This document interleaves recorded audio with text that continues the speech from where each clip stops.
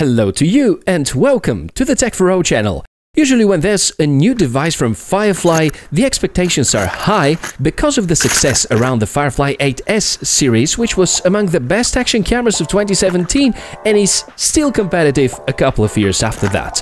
Furthermore, Firefly seemed to do a wonderful job with their continuous firmware support, which is rarely seen from a budget-oriented Chinese manufacturer.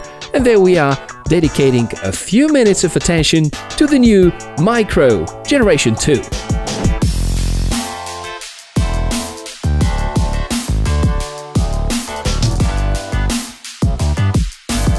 Although I presented the Firefly Micro as a possible vlogging solution, it is primarily designed for something slightly different. It is meant to be used with racing drones, for real-time footage coming from the front of the drone, more popular as FPV. But before I show you some use cases, let's dive into the software and the hardware features.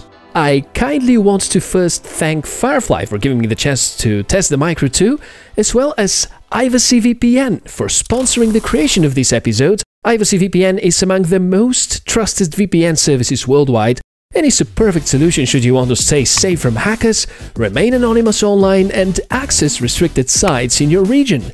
Using a VPN has never been that easy. Just install the app, choose from the hundreds of available servers and tap for establishing connectivity. You can find more information and a special discount code in the description right below the video.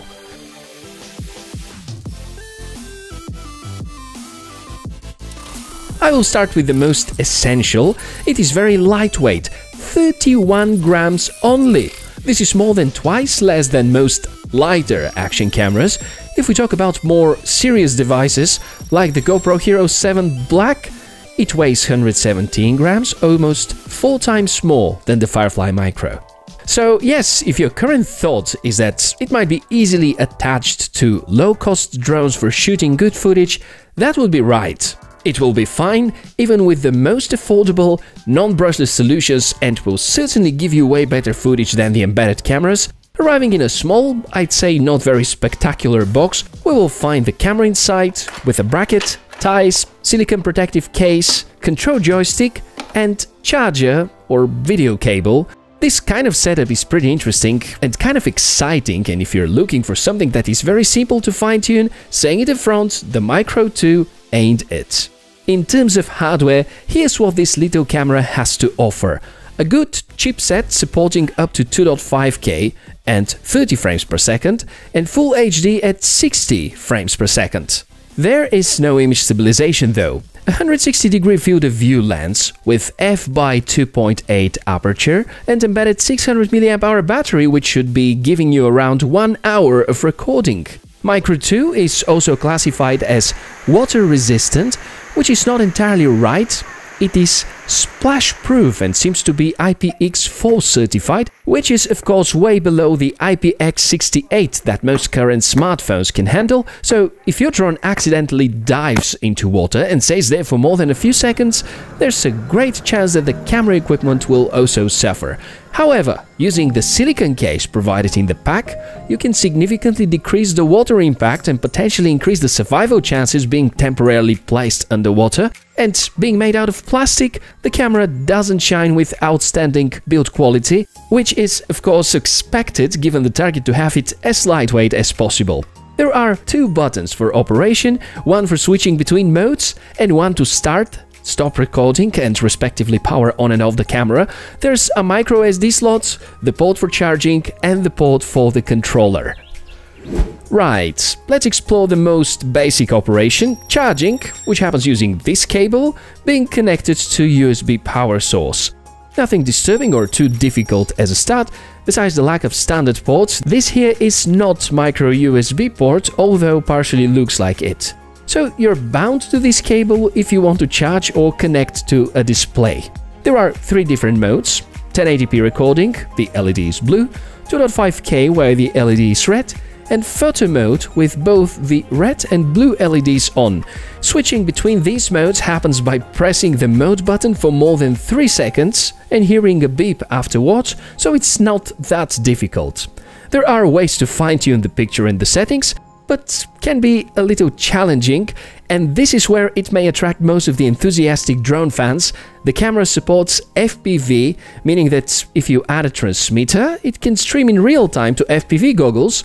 Quite great to mention is the latency. Firefly promise around 40 to 50 milliseconds delay, which sounds quite awesome. It can also measure external battery voltage in real time and show it on the OSD without additional components to be installed. But in order to enable any of these, you will need to get the configuration menu.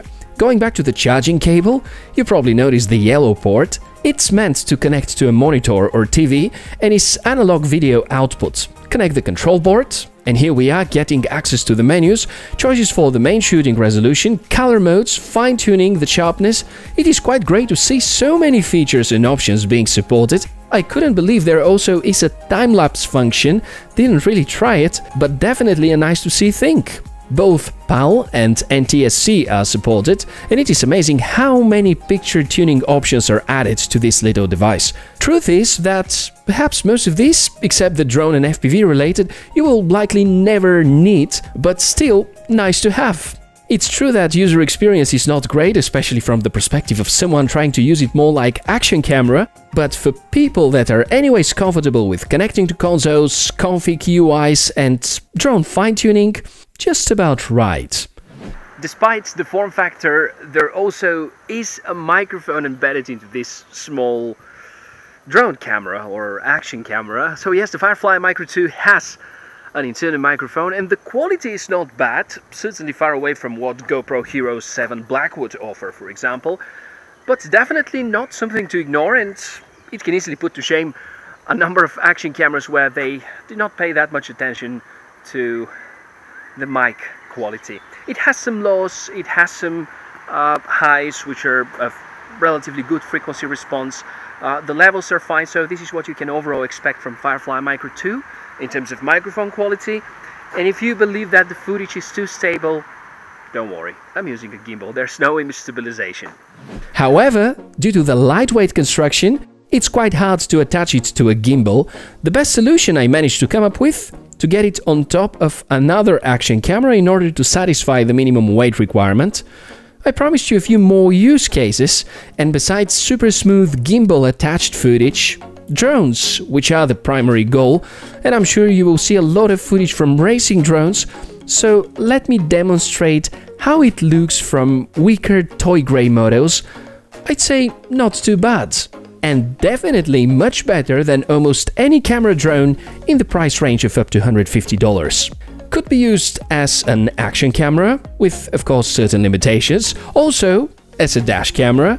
Having used mostly the standard white balance and sharpness settings, as well as the default color gamma, may I ask you for your opinion? How do you find the video quality out of this $50 camera? Do you think it is comparable with much more expensive solutions?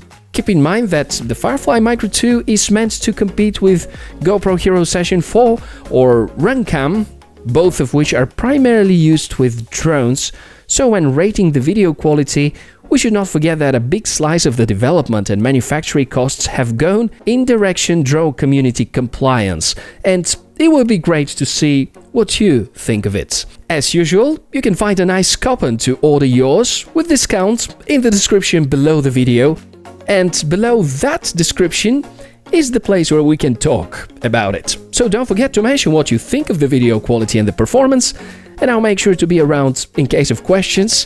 Thank you a lot for being my guests.